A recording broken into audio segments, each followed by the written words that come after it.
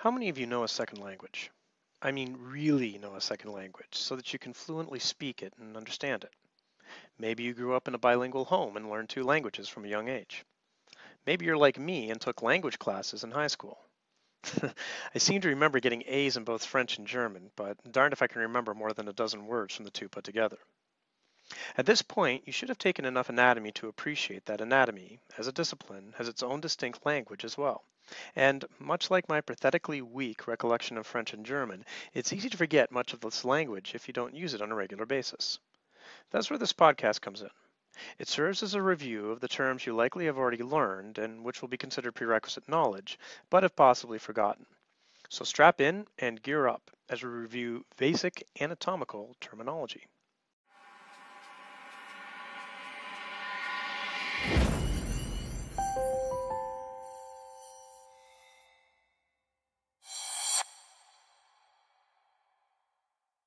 Good day, and welcome to the first of two review podcasts.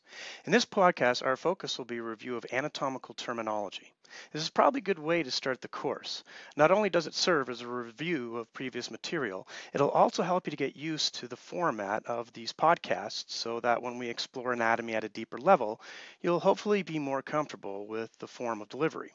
Now, before we jump in, I wanted to make a few brief points about how the material in this course is going to be delivered. Previously, you studied anatomy using a systemic approach, meaning that you would study the skeletal system and learn all the bones of the body before moving on to the muscular system, where you learned all the muscles of the body. In the circulatory system unit, you studied the heart and all the blood vessels. In the nervous system, you studied the brain, spinal cord, and peripheral nerves. You get the idea. As with most upper-level anatomy courses, this course will be taught using a regional approach. This means that we will spend a lesson studying the arm, for example, in which we'll consider the humerus, the elbow flexor and extensor muscles, and the arteries, veins, and nerves that pass through this region. Following this discussion, we'll move on to the forearm and study all the bones, muscles, and arteries, veins, and nerves in this region before we move into the hand. There's a few reasons that we take this approach. First of all, you should have already taken a lower level undergraduate class which is almost certainly taught using a systemic approach. This gives you an opportunity to study the material in a different perspective and reinforce what you've already learned. Second, and probably most importantly, all of you are pursuing careers where injuries may occur or have already occurred. These injuries don't occur in isolated systems. Let's use an example. Imagine that you're working with an exercise program with an elderly patient, and during a session they fall and break their humerus. Now obviously you're thinking about the bone already, location of the fracture, fracture type, proper alignment of the segments. But you also have to be giving thought to the other structures close to the fracture site. Arteries and nerves, for example. What are the clinical implications should a fractured piece of bone sever one of these structures? Clinicians need to think about these regional anatomical relationships all the time to avoid overlooking complications related to injuries or disease, as well as to recognize what we call red flags or a danger signs for an underlying medical condition, which often involves structures surrounding the primary cause of the disease. Finally, and more practically speaking, we use a regional approach because this is a dissection class, and it's much easier to dissect body regions than body systems as a whole. Okay, now that that's out of the way, let's review some basic anatomical concepts, starting with anatomical position. With the language of anatomy, terminology assumes the body to be in anatomical position. Briefly, the body is in a standing position with the feet shoulder-width apart and the head, gaze, and toes pointing forward, and all hinge-type joints extended to a position of 180 degrees. Pretty basic standing position, really, except for the position of the hands, perhaps. In anatomical position, the hands are in an open position with the palms facing forward. Not exactly a natural standing position when you think about it. So why do we make this distinction? It has to do with the position of the radius and ulna during pronation and supination. In the pronated position, with the palms facing medially, the radius and ulna are crossed, making it difficult to describe the position of the two. Higher up, the radius is outside the ulna, while further down, it's more in front. This problem disappears with supination. When the palm is facing forward, the radius is outside of the ulna along its entire length. We therefore use this as anatomical position to avoid ambiguity. One last note to make about anatomical position. In the next podcast, we will be talking about the various movements generated by the musculoskeletal system, including flexion and extension. Note that, in anatomical position, all of the relevant joints are considered to be in a fully extended position. Any further extension, such as seen in the neck to look at the ceiling, would be considered a form of physiological hyperextension. The reason that anatomical position is so important is related to positional terms, which allows us to describe the positions of anatomical structures relative to one another. Most of these terms appear in pairs and carry specific meanings. Superior and inferior relate to structures that are closer to the head and feet, respectively. It's not uncommon to also hear the terms cranial and caudal, meaning towards the head or tail, in place of superior and inferior. Anterior and posterior relate to forward and backward positions. In this particular instance, we can also use the directional terms ventral and dorsal. Medial is used to describe the structures closer to the midline, while lateral is in reference to structures further away from the midline of the body. A third term that is closely related to this pair is median. Occasionally, when discussing three sets of structures, median will refer to the structure closest to or directly along the midline, giving us median, medial, and lateral structures relative to the midline.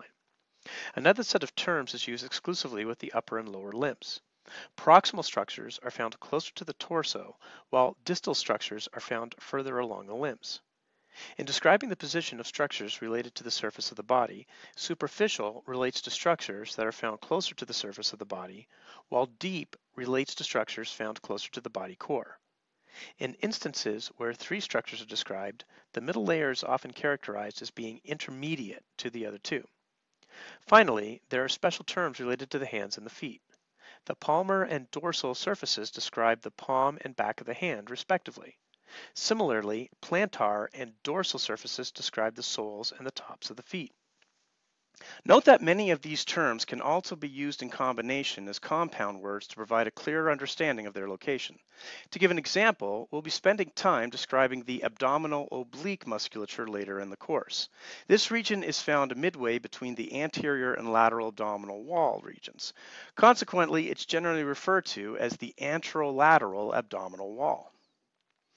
The importance here is in recognizing that all of these terms relate to the body while it is considered to be an anatomical position, regardless of the actual position of the body. This creates a standard universal reference point that is consistent for all situations. You'll be using these terms a lot in reference to the cadavers that you'll be dissecting in the course. And let's face it, barring some sort of zombie apocalypse, these bodies will never be in anatomical position. But it's still appropriate to refer to the head as being superior to the pelvis, despite the fact that both structures are lying flat on a table. Next, we review the planes of the body. We can think of these as imaginary flat surfaces that pass through the body in a specific orientation. We can subdivide them into one of four categories depending on this orientation. Sagittal planes pass from anterior to posterior, dividing the body into left and right segments. Sagittal planes can be at any point along the body, but in the particular instance where it is directly within the midline of the body, it's given the special name mid-sagittal or median plane. You'll often hear the term parasagittal for planes that aren't mid-sagittal, but by convention, this isn't necessary. A frontal or coronal plane passes vertically from left to right, dividing the bodies into anterior and posterior segments.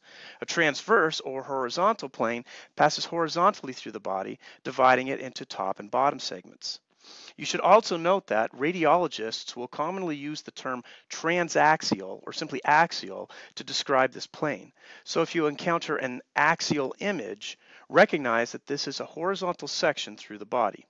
Oblique planes would cover any plane that doesn't fall into any of these other three categories. Another concept that you should be comfortable with is laterality. The term unilateral refers to one side of the body only, while the term bilateral refers to both sides of the body. This comes into play, for example, when discussing unpaired versus paired organs, respectively.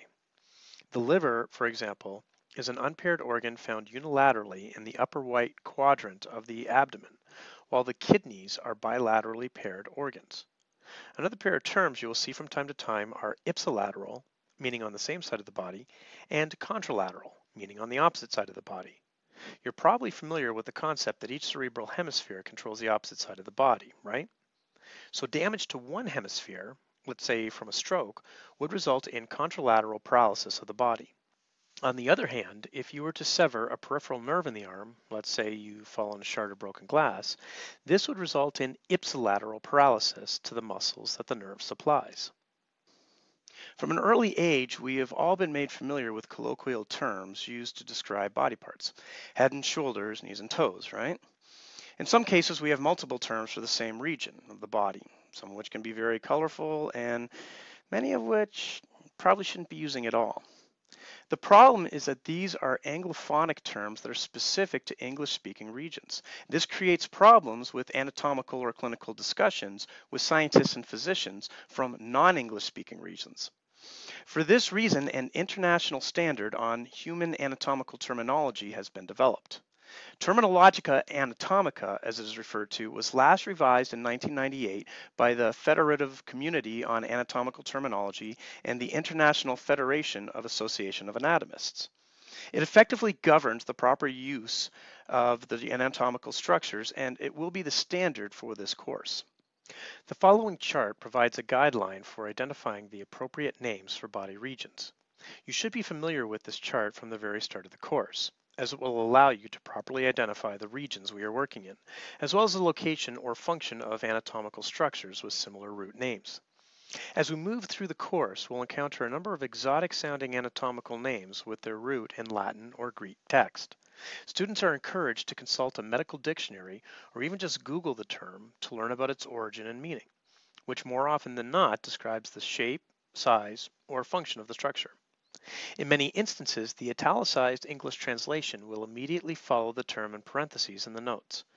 I find this helps students remember the term and associate it with the characteristics of the structure they are looking at. While our focus will be on proper anatomical terminology in the classroom, it's still important to be well versed and comfortable with all the colloquial terms you are likely to encounter. This is of importance understanding clients or patients when they ask questions about their ailments, and also in providing clear explanations that your client or patient will be able to understand. You'll also find that even in a professional setting, older clinicians will make use of outdated terms, including eponyms, which are terms related to an individual or anatomist rather than to a characteristic of the structure. Probably the most famous example of this would be the Achilles tendon instead of calcaneal tendon. And no word of a lie, old school clinicians will haze newly practicing students and graduates that use the newer language. So even among colleagues, you have to be careful about what terms to use. Not to worry, however, I plan to point out many of these dated terms so that you don't look like so much of a noob when thrown into a clinical placement. Okay, this is a pretty good place to end this first review session. The second review session will focus more on anatomical concepts related to the biomechanics of human movement. Until then, this has been Dr. Stuart Inglis. Enjoy the rest of your day.